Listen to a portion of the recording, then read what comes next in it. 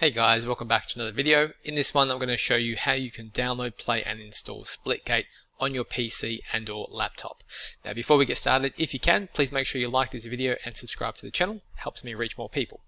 Now very simply, you will need to have the Steam platform to be able to play this game. So what I'm going to do is quickly show you how that works and how to download that first. Now, if you haven't done so already, you will need to install Steam. So you will need to go to store.steampower.com. The link for this will be in the description below, so you can simply click on that to get to this page. Once this page loads, you'll just go to install Steam at the top middle of the screen. Once this page loads here, you'll click install Steam. Then the exe file will load up in the bottom left hand corner. Click on that. And then once you have this window up here, click yes.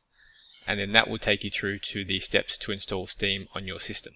So once that has been installed, before you can get into this page where it has your store and your library and your community, you will need to follow the prompts to create an account. So please create an account first.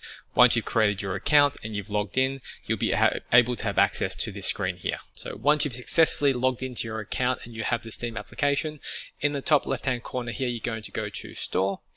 Under Store, you're going to go to the search icon, which is in the top right hand corner here. You're going to type in Splitgate, all one word. That does make a difference.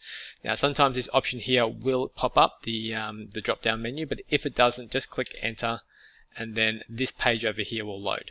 Now once this has loaded, down here you can see where it says play game. It is free to play, so click on play game and then it will take you to the next page where it will tell you to install the game. Now obviously I've already installed it. I'm just going to click no. Once it's been installed, you'll have access to the game and you'll be able to play it. Very simple. That's it guys. If you have any feedback or if you have any questions, please post in the comments below and I will see you next time.